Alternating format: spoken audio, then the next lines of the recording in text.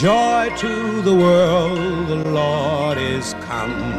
Let earth receive her King. This morning we're talking about joy to the world, like that old song that we sang just here a minute ago. Joy to the world, amen? Jesus has come. What a blessing. Think about that for a minute. Like I said, people were waiting for a Savior, and then He finally came. Amen? We can all receive that joy as well this morning. He's coming back again. Amen? Are you waiting for Him? I hope you are. Yes. Nevertheless, I think we all need a little joy this morning. Don't you? Doesn't it feel good to laugh? Doesn't it feel good to smile? Yeah. It's a lot better than to frown, right? To smile and to laugh. That feels a whole lot better than being upset, and frowning, being mad. If you had the choice to choose, what would you pick this morning? Probably to smile or feel joyful, right? To be happy this morning, right? Most of us would choose that. Well, I wanted to share a little funny thing that happened this morning.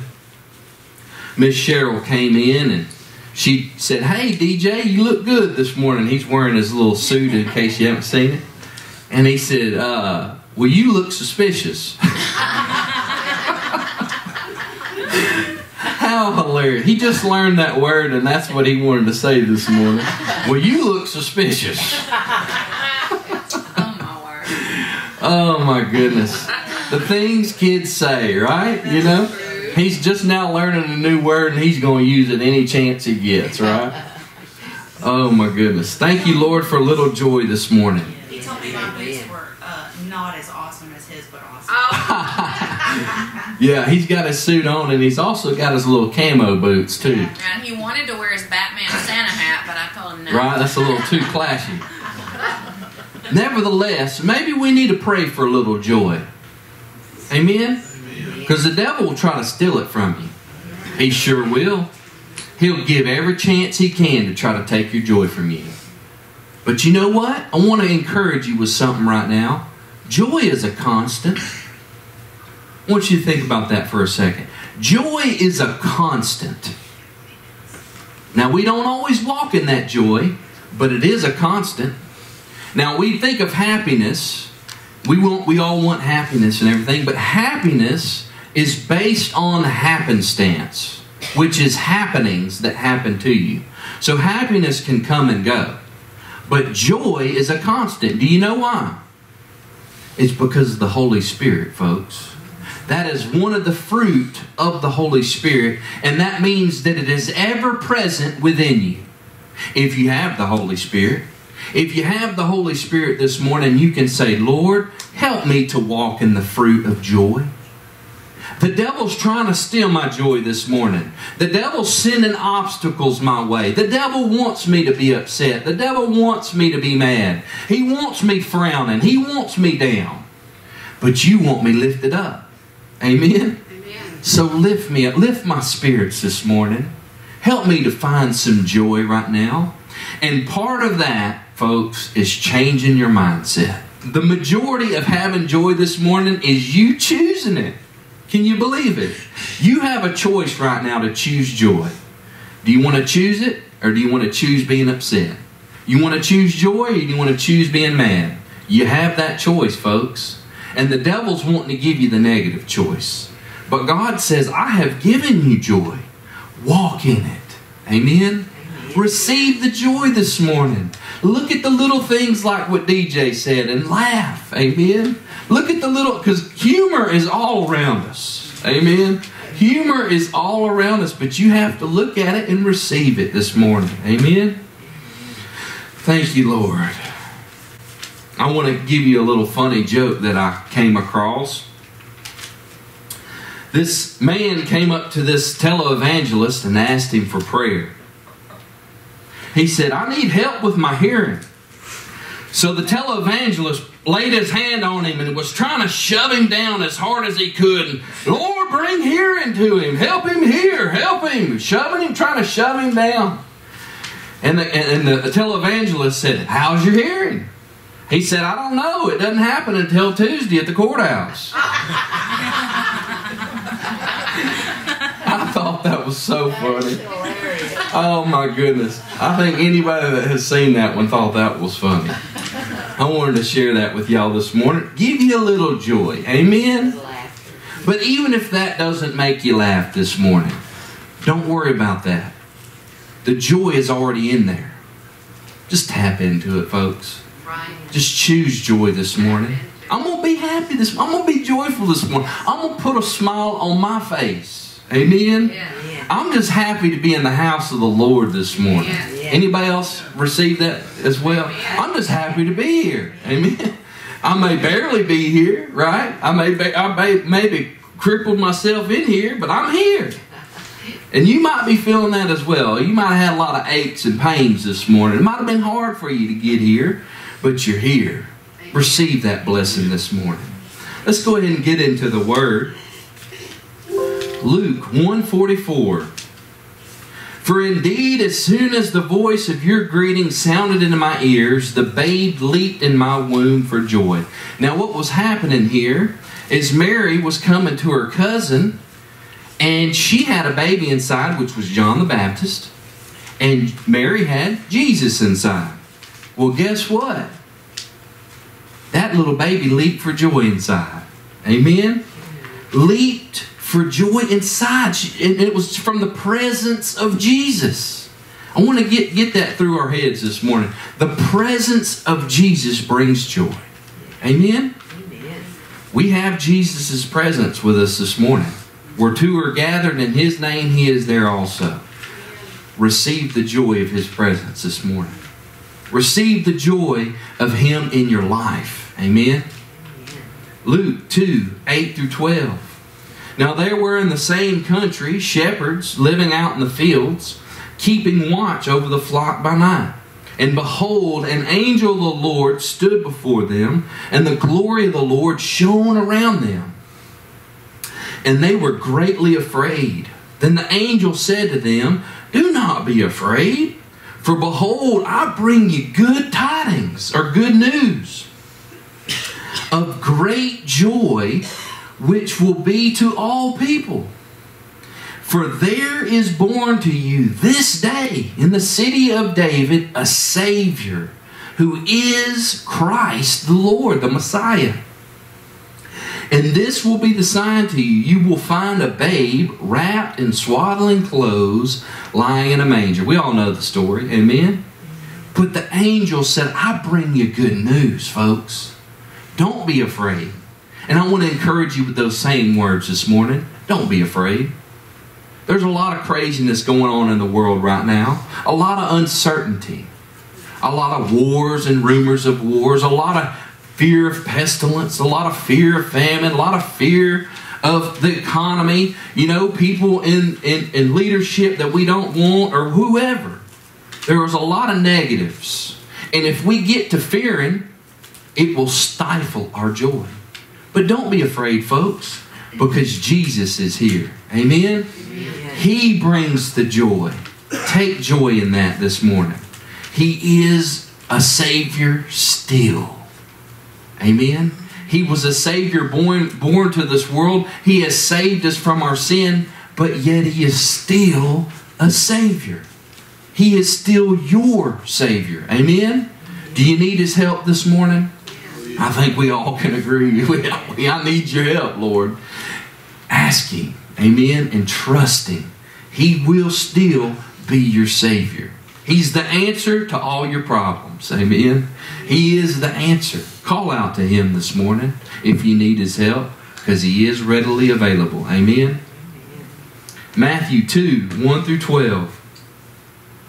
Now after Jesus was born in Bethlehem of Judea in the days of Herod the king, behold, wise men from the east came to Jerusalem, saying, where is He who has been born King of the Jews? For we have seen His star in the east, and have come to worship Him. When Herod the king heard this, he was troubled, and all Jerusalem with him. And when he had gathered all the chief priests and the scribes of the people together, he inquired of them where the Christ was to be born. So they said to him, in Bethlehem of Judea. For thus it is written by the prophet, But you, Bethlehem, in the land of Judah, and not the least among the rulers of Judah.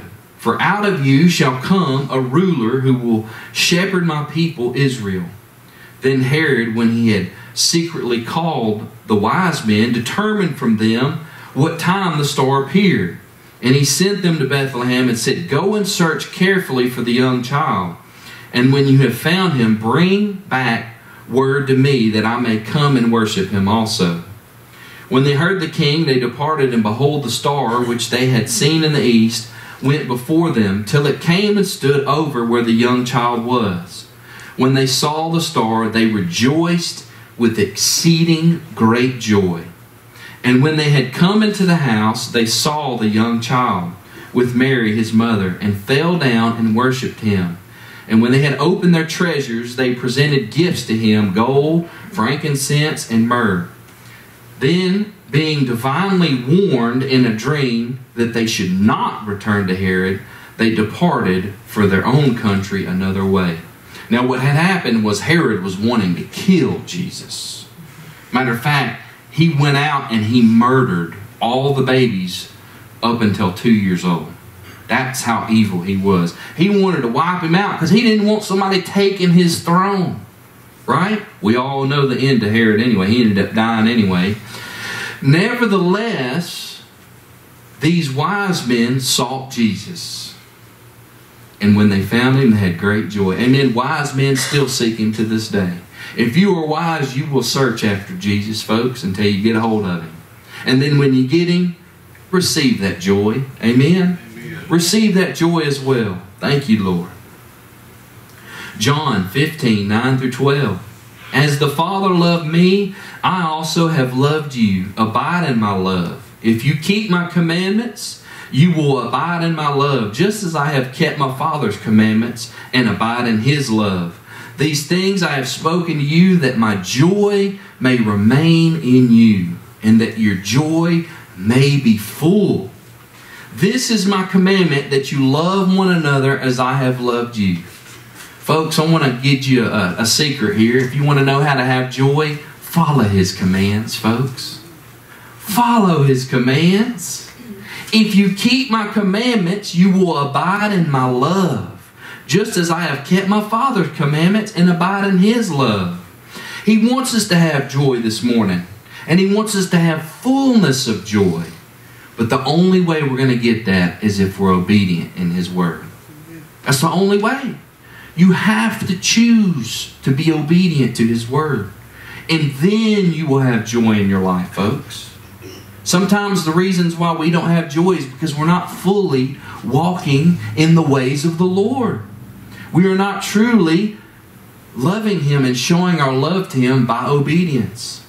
And then he goes on to say that you love one another as I have loved you. Another way that we don't have joy is when we don't show love to one another. When we don't have love for one another, then that's when our joy is full, folks. Is when we truly have love for our fellow man. Amen? When we have love. Who's our neighbor? Everybody. Amen? Even your enemies. Right? Anybody have an enemy this morning?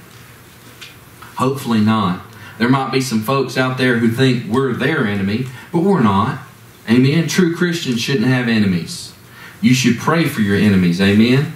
You should do good for your enemies. You should show love for everyone. And then you will truly have joy. When you hold on to hatred, where's room for joy? Because you will be consumed by that hate. You will be consumed and there will be no place for joy. But when you let go of all that negative, you will receive a peace. You also receive joy at the same time. There are several places in the Bible where you see peace and joy interconnected. Amen? Anybody want peace and joy this morning? Oh, yeah. Show love to everybody. Let go of hate. Let go of animosity. Let go of grudges. Let go of those frustrations that you've been hanging on to for years. Let it go. Whew. And just have peace and joy this morning. They are so much better. Amen? Amen. So much better. John 16, 20 through 22. Most assuredly I say to you that you will weep and lament, but the world will rejoice. and you will be sorrowful, but your sorrow will be turned into joy. A woman, when she is in labor, has sorrow because her hour has come. Any mothers out there know what I'm talking about? But as soon as she has given birth to the child, she no longer remembers the anguish for joy that a human being has been born into the world. Like the pain just kind of subsides. Amen? Amen. You got the baby now. You're too focused on that. But I will see you again, and your heart will rejoice, and your joy no one will take from you. Amen? Receive that this morning. Don't let the devil try to steal your joy. Say, no, that's my joy. I have the joy of the Lord this morning. Joy to the world. Jesus has come. Amen? He's come into my life, and I receive that, and I'm going to make that a reality. Amen? John 16:24. Until now, you have asked nothing in my name. Ask, you will receive, that your joy may be full. Ask. Amen? You ask and receive not. Right? You haven't asked. Maybe you need to ask for some things. You need some help in your life? Ask Him.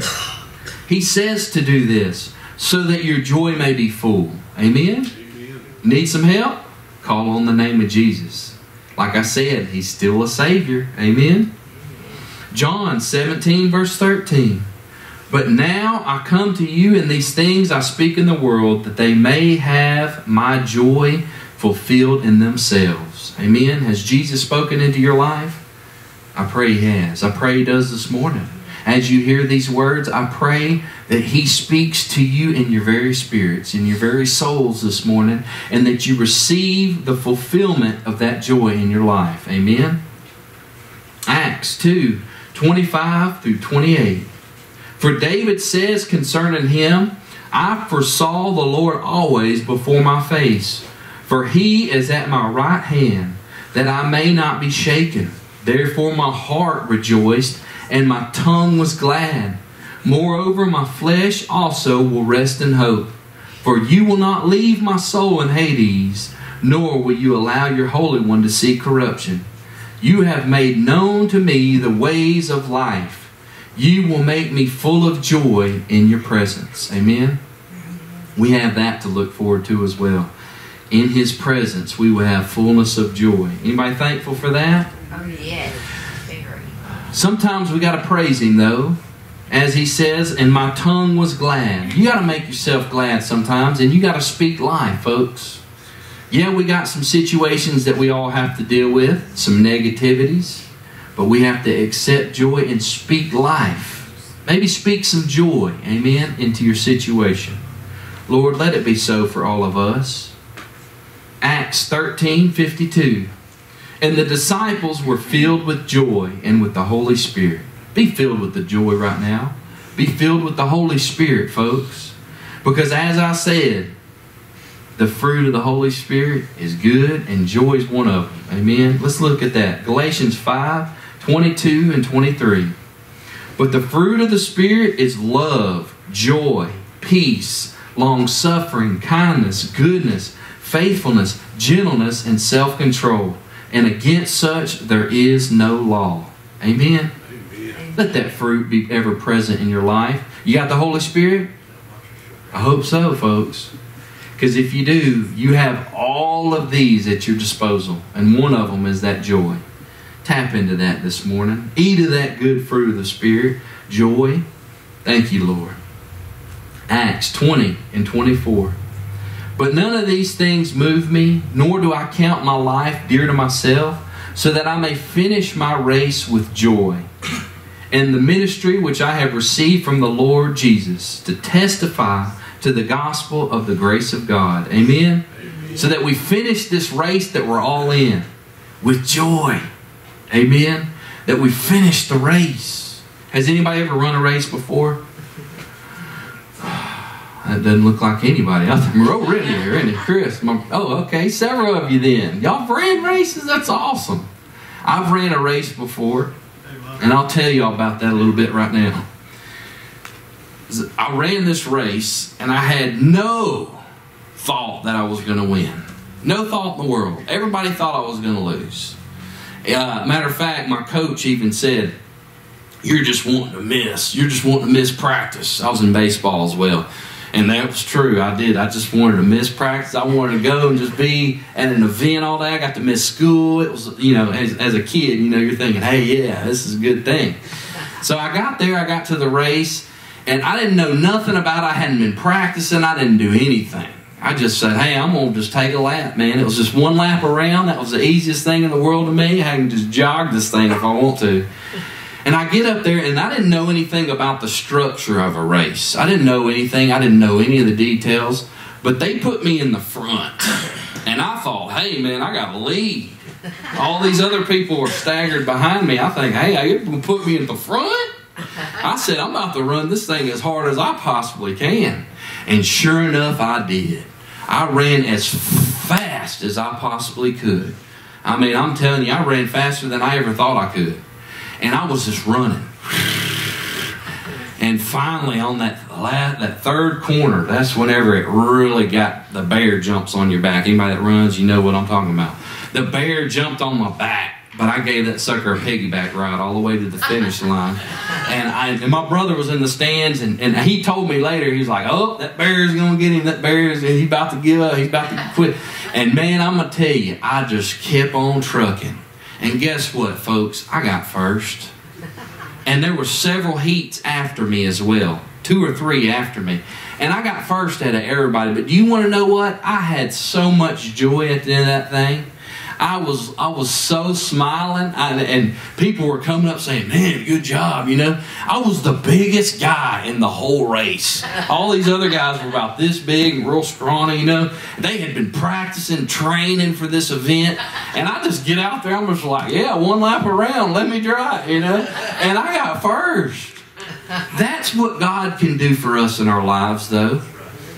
He can give you such joy in a situation like that where all hope seems like everything's against you. You ain't going to do good. You're not going to finish. I didn't even know if I'd finish.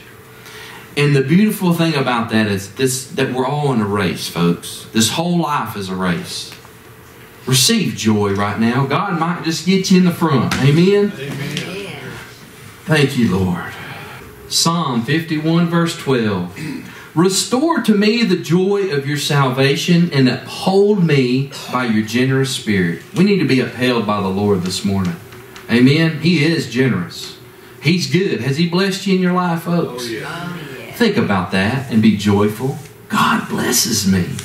God loves me. Amen? Let that put a smile on your face this morning. And restore to me the joy of your salvation.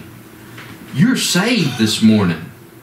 If you don't have a reason to be joyful about anything else, be joyful that you're saved right now. Amen. That your eternity is secure in His hands and you got a place in heaven. Amen? Amen. He says, I go to prepare a place for you. Matter of fact, He calls it a mansion. You got rewards. You got a mansion. You're going to be living with God for eternity. He's going to wipe away every tear. Matter of fact, the bad things that won't even come to your mind no more. Be joyful this morning, amen. We have a reason. Restore to me that thought of that salvation, Lord, because in that there's joy. Amen? Amen. 1 Peter 1, 8 through 9. Whom having not seen you love, talking about Jesus, though now you do not see Him, yet believe Him. You rejoice with joy inexpressible and full of glory, receiving the end of your faith, the salvation of your souls. We haven't seen Jesus a day in our lives, but yet we know Him. Amen? Amen. Let that be joyful to you this morning. Let that bring a joy that is inexpressible to you, and rejoice. Amen? Thank you, Lord, for that salvation. 1 Peter 4:13. But rejoice to the extent that you partake of Christ's sufferings, that when His glory is revealed, you may also be glad with exceeding joy. He says, rejoice that you partake in Christ's sufferings. Anybody suffering this morning? Anybody got some aches and pains? Oh, yeah. Rejoice, folks. You partake in His suffering as well. Rejoice. That's something we don't think about doing. We don't rejoice in our tribulation too much. right? But once you've really perfected it, you can rejoice in any circumstance. Amen? You can rejoice in everything. And if you got to think of it that way, I partake in His sufferings. Amen? Rejoice this morning. Jude 24 verse 25. Now to Him who is able to keep you from stumbling and to present you faultless before the presence of His glory with exceeding joy, to God our Savior, who alone is wise, be glory and majesty, dominion and power, both now and forever. Amen? Amen. Before the presence of His glory with exceeding joy. He is able to present you faultless. He is the one who helps you and keeps you from stumbling. The devil wants you to stumble. He puts all these stumbling blocks and obstacles before you. And as we think about a race again, sometimes there's a race of hurdles. Anybody ever seen that before? You got to jump over hurdles. The devil puts hurdles in front of you to try to get you tripped up. You never seen somebody get tripped up on them hurdles? They try to jump over it and they snag that foot on there. Sometimes the devil puts up hurdles in front of us. He wants to get us tripped up. He wants us stumbling. He wants us falling down and scuffing our knee and hurting ourselves. He wants us messed up and tripped up in sin. He wants us to do that. He wants us to fail. He doesn't want us to finish our race. And He sure don't want us to finish with joy on our face. Right? He wants us to come into heaven with a scowl on our face. Do you have a scowl on your faces? Get that scowl off your face and put a smile on there. Amen? Amen. We are going to finish this race with joy. Amen? Yes. And even if there's hurdles in front of me, guess what? I'm hurdling over them things. I'm going to jump as high as I can and I'm going to jump over them. Amen? Amen? And He's the one that keeps you from stumbling. Pray for the Lord's help this morning. If you know you got a stumbling block in your life, if you know there's something that's tripping you up, pray for His help. He's still a Savior. Amen? Our final scripture this morning, Matthew 25 and 21. His Lord said to him, "Well done, good and faithful servant. You were faithful over a few things. I will make you ruler over many things. Enter into the joy of your Lord." I love that. Amen? Amen. Enter into the joy of the Lord. Guess what? You don't have to wait till you get to heaven to enter in that joy, folks. Enter into it right now. We need some joy in our life. We need that joy because this life is pretty tough. Right? It's tough all around. And I hear from all of y'all about the struggles you deal with. I know even if you hadn't told me, I still see it. I know what's going on. Guess what? I struggle too. And if I didn't have joy in my life, I couldn't look at some of these things and laugh. Some of the stuff that I deal with, I sit back and laugh, folks. It's so crazy, it's so bad, I just have to sit back and laugh. Amen? And it makes me feel better. It does. You gotta have a sense of humor about some things, folks. It'll make you feel better. It can turn your whole life around. You walk around with a smile on your face. Man, it feels good. I can even rejoice in my tribulation. I can even still have a smile when it's all crazy all around me. I can still walk around smiling, whistling, and singing. Thank you, Jesus. Amen? Get a hold of this, folks. I guarantee you'll change your life. Amen? And if you need a Savior this morning, He still is. And He'll help you in your situation. You need somebody to help keep you from stumbling? He'll be that guy. He'll show you the way. He'll say, hey, watch out for that obstacle right there. Watch out for that sin. Watch out for that booby trap. Watch out for that hurdle. Watch out for that stumbling block, whatever you want to call it. The devil's putting them in your way. But finish this race with joy on your face. Amen? Because He's there for you. And He'll help you along the way. That our joy may be full. You got to obey His commands. Got to love one another. Amen? Do you want your joy to be full this morning? Do those two things. Watch what happens. Watch what happens in your life. See God move. Not something that you hear about that happens to other people. But you do those two things and you watch what God really does to change your life. You're going to have some fullness of joy, folks. You know how I know? He did it for me. Amen? He did it for me. And I trust He'll do it for you too, folks.